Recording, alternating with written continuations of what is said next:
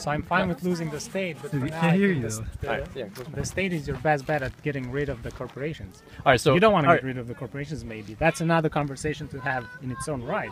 Okay, so hold on. I believe that you want to get rid of them. Keep them small. So break okay, them up. okay, hold on. But you're gonna pay a price. Hold on, Less hold on. innovation. It's okay. There's trade-offs in everything. So I see that your fundamental confusion is always, you're always thinking about, you're always thinking about the big mega corporations and how they can act beyond liability, and as we both agreed, and how that's your fear in in a stateless society, and why wouldn't that just happen in a stateless society with a slow aggregation of wealth? So basically, what I'm saying is, forget, for example, about these big corporations. Now, think every big corporation started small, right? Started the size of a little mom and pop shop, right? Yeah. And at that time, they could not act with such immunity, right, to their actions, right? They had true accountability and and fundamental respect for people. And if they didn't, they would quickly be driven out of business, bankrupt, reputation destroyed, and they wouldn't even survive, right? So then my question is, at what point does a company, forget about being called a corporation, at what point does a company grow where there is no longer those forces of reputation and accountability and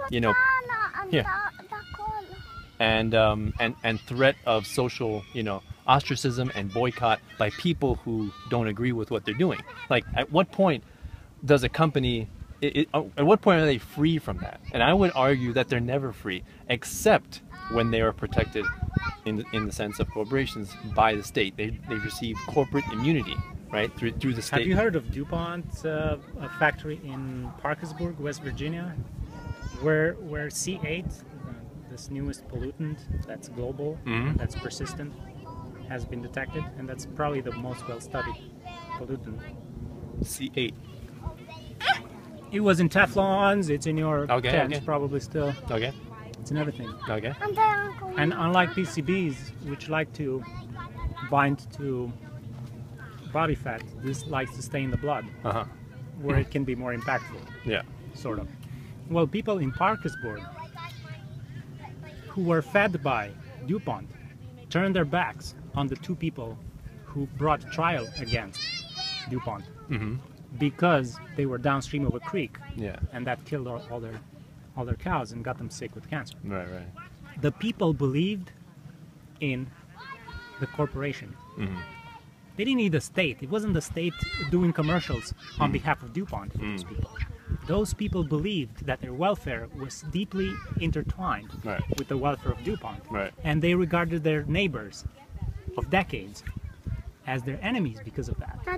There was no state there. That problem exists absent a state.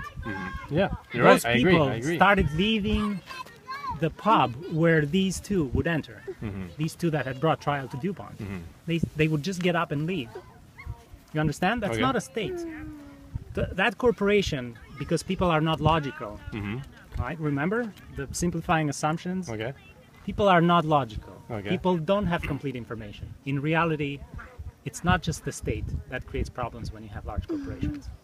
And large corporations can conceal information. How do you know they need to be held accountable for anything if they can conceal evidence? So you don't think people would find out? Yeah, maybe they would find out in decades like they did anyway. People find out in decades, right? And then it takes time to go to trial because everybody has a right to a fair trial as per our Constitution, and that can take time. You need to gather evidence. Are you saying that you've done enough to de-incentivize CEOs from doing harm? No, I mean, I still have decades. I can still conceal a lot of stuff. Even though I'm under threat of going to jail, I can still do that. I can still withdraw my money from the bank and go to Costa Rica. as has happened. So, nu mai este, nu mai este. Haide, jos. Yeah, so when I talk about these things, you know. I don't believe it's just the state. That's the problem. Well, when I talk about these things, I try as much as possible to simplify it, because, you know, as I said, we can get lost in all these rabbit hole hypotheticals. What if this happens? This is what not if a this hypothetical. I know, This is I know what happened. Story. Yeah, I know. But I'm just saying, there's a lot of hypotheticals where we can get lost in, and so I try to simplify it down to the simplest components. And, you know, what is a corporation but just a business? I mean, basically, it's not the same as a regular mom and pop, because they have intimate ties with the state, but fundamentally they're a business selling a product, right? You guys are selling a product, and so at the simplest level, they are liable for their product, and if they injure their customers won't be happy, and they're not going to come back, or they're going to complain. Have you heard that nobody would do business in that environment? That too. Nobody would do business anymore? Yeah. If you did that, if you held everybody liable for every little thing, nobody would do business anymore. It's like, I don't want to go to jail. If you could enforce that correctly, where CEOs could not run away with money if they did something bad, nobody would step in to be a CEO anymore, because there's no right way to do most of these things. Most of your economy as it is would go away.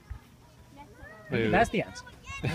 You just find a way to enforce this. You know, you go to jail if you do anything wrong, and have complete information, you know, track complete traceability for everything. Are you going to get them to keep records, just in case? Or not? They're their own private thing. Why should we force them to keep records? Until we find them. See, that's the problem with libertarianism. You have two tools at your disposal. Control, by forcing people to be transparent. Control through transparency and through constraints, prevention, and the threat of fear. And libertarianism wants to use only one of those two, only the threat of fear. Until I caught you doing something harm, you're good. You do whatever the heck you want, right? You don't even have to keep records, dude. I don't have to look inside your records to see if you were doing anything wrong these 3 decades until I found out the problem. You're good, dude. You know what I mean? Wait. When you say the threat of fear, what do you mean?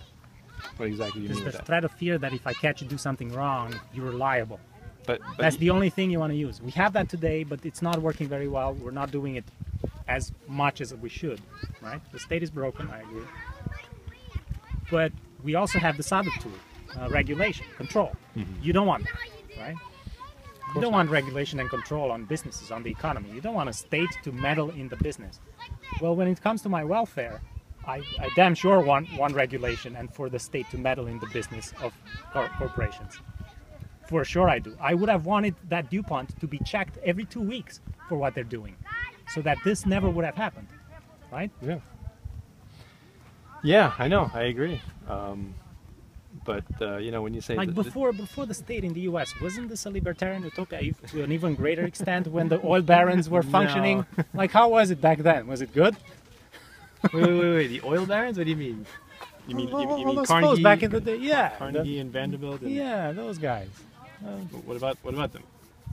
Like, things were not very green, very cool back then either, and the state wasn't that big. But they were stealing money through legally devised schemes. They weren't being violent against anyone. Is stealing money, is getting money from an insurance company violent towards someone? What do you mean getting? How do they get money through an insurance company? Well, I don't remember. I'll send you the. Okay. I'll send you the deal. They kind of put something on paper. They fooled someone. Okay. In business.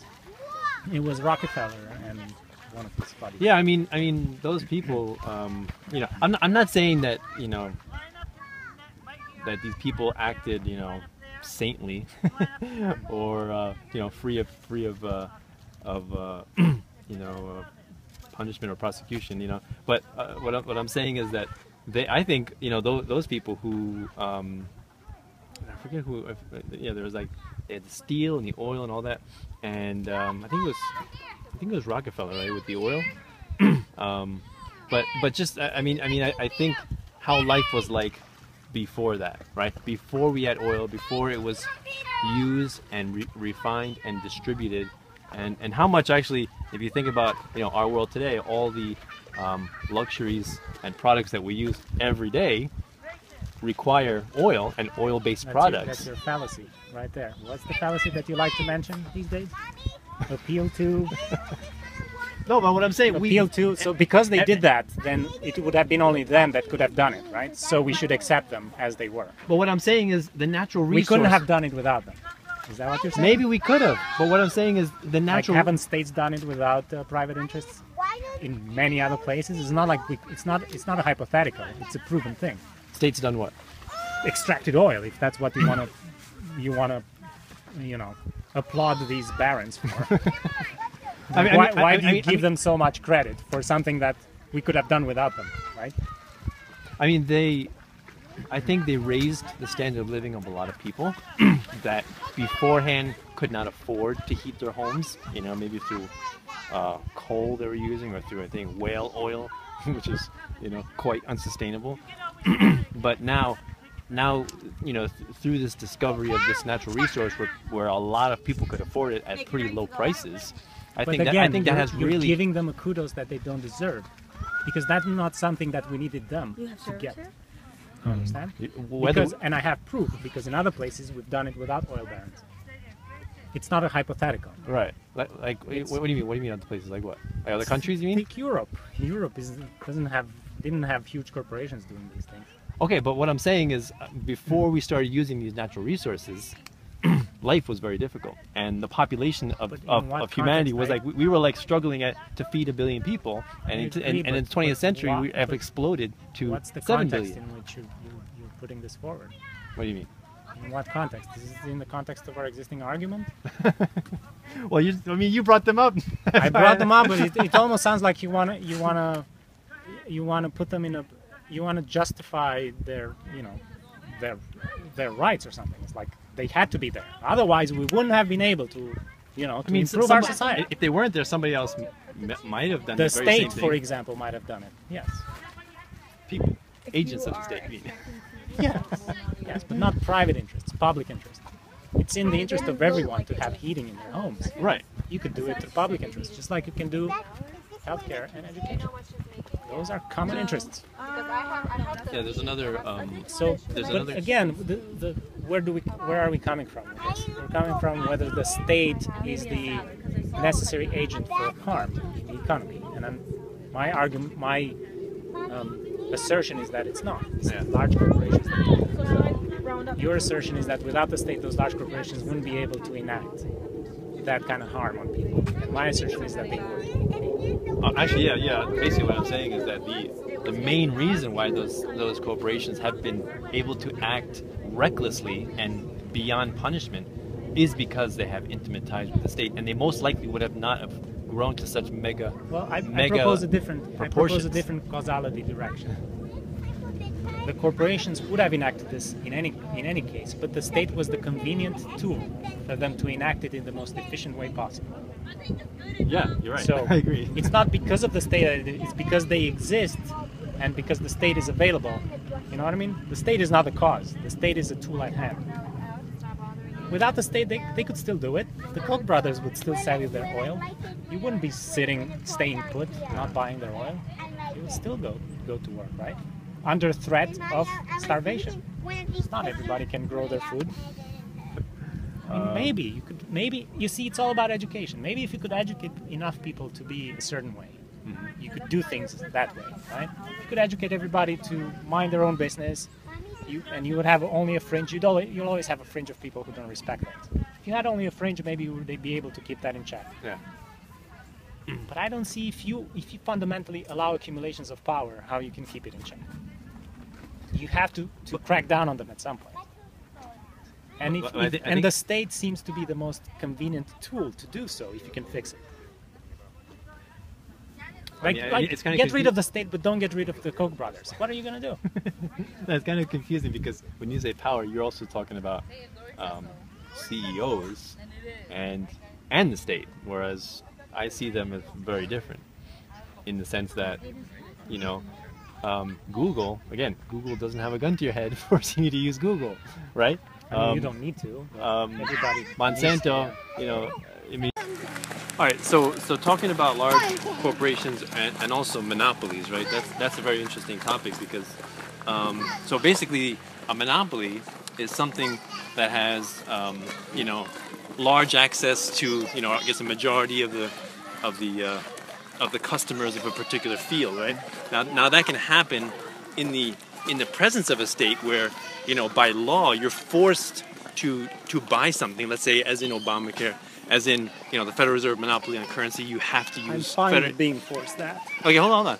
So those are examples of forced monopoly or like public education. Well, why do you You're bring forced. up the state? We were just talking about breaking monopolies. No, I'm talking. Right? Okay, hold on. Why did you bring up the I'm state? making a distinction between forced monopolies and natural monopolies. So a monopoly that's forced is brought about by legislation, whereas a natural monopoly would be a business that performs or produces its product and performs its services in such a superior way that very few people can compete, and therefore you're fine with natural monopolies. But what I'm hold on. But what I'm saying is, if they are so competent and so skilled that they're satisfying consumer demand, and then people patronize them because they love their products and they love their services, and as a result they grow and grow and grow, I really don't see a problem with that. Oh, right? but you see a problem with healthcare provided by the state growing and growing and growing because people see the benefit in that. It's like you've just described healthcare provided by the state. People see the benefit. What do you mean it's forced? It's forced by the people's choices over themselves. Forced in the sense that it's provided by it's mandated by legislation. So and you're mandated to that buy doesn't healthcare. matter. If you see the benefit in having healthcare, then it doesn't matter that there's a piece of paper somewhere saying that you have to do it. The problem is you're not ready for it. Other countries are ready for public healthcare. And again, I always reduce. But look, you've changed the conversation when you started recording. No, because I was saying if you're fine without monopolies, I'm fine without a state. And then you changed the conversation and you said natural monopolies you're fine with. I'm clarifying what I mean when I say monopoly, because monopoly itself is just too generic of a term. Okay, but are you okay with natural monopolies existing in an economy? Again, if they are satisfying consumer demand, right? If they are performing their their function. Are the function, Koch brothers satisfying the consumer demand? And here's the problem: consumer demand is too restrictive. Consumer demand can be disconnected from need. right? You need clean air to breathe, but your demand is for more gas and more oil. So when you say they satisfy consumer demand, you're not even beginning to capture how you should be thinking about the problem. You should be thinking about what people need, and there are some universal needs. Clean air and healthcare are universal needs. Yeah. Education, we might be able to dabble in it and say we're not agreeing. But you need healthcare and clean air. Good. Right. No, That's good. I agree. We all need food. That's one thing. And we all need healthcare and clean air. Let's say healthcare. Actually, that's a better example, because that's not like a resource that you can just like flowers or something. That's a service that's provided by people. Beautiful. So that's the first thing, and the second thing is, even if you wanted to pose the problem in this manner and say, we're gonna let things be driven by consumer demand, not by their needs. Yeah. If consumer demand is not aligned with their needs, to hell with them. Let them have it. Let them die, live or die by their own choices. Fine. But even then, you would be fine with the Koch brothers. Okay. Again, I'm You not know, talking having about a monopoly. I'm not talking about anything that's existing today, right? Because there's so much perversion of incentives that's occurring right now. With the presence of the state, that it's hard to even imagine how they would function or how they would grow to such huge proportions in the absence of the state. But what I'm saying is, when I talk about these things, I always simplify it down to the simplest components, like again, like the small businesses, like Brian, right? Talking about monopolies, right? He doesn't have a monopoly on cooking, on lunch and dinner. He's trying to satisfy his consumers, and I think that kind of accountability is always apparent. It's always present. Doesn't matter how big you are. What you're saying is yes, no. If you get big enough, then there's capture, and nobody can get in on your slice. You can't deny that. And actually, the other thing you can't compete against the Koch brothers. Well, the other thing is, why I don't really think, even though I talk about natural monopolies, I don't really think that in the absence of the state, any one business would grow to the gigantic proportions that a lot of mega corporations have today. Is because of competition, because anybody can step in to compete. If they're what they call price gouging. I disagree. I think Apple would still have had the better product of them all. Tonight we're going to be telling a really scary story. They didn't need the state to make the iPhone. I promise. Yeah, no, yeah. And they would still have captured most of the market. Like But they still, have. do you think that's a fundamentally evil thing that Apple is so dominant? We're going to go on. I don't think so. If they're It's not fundamentally they're evil. they're making people's lives better, right? I love Apple products. I love Google. You know, they provide an awesome service to people. Okay, a new CEO can get Apple and turn it in a very different direction. Yeah. Where there's power, where there's powerful tools, I'm going to show you guys. there's the potential for big repercussions, right? Actually, I think the way, like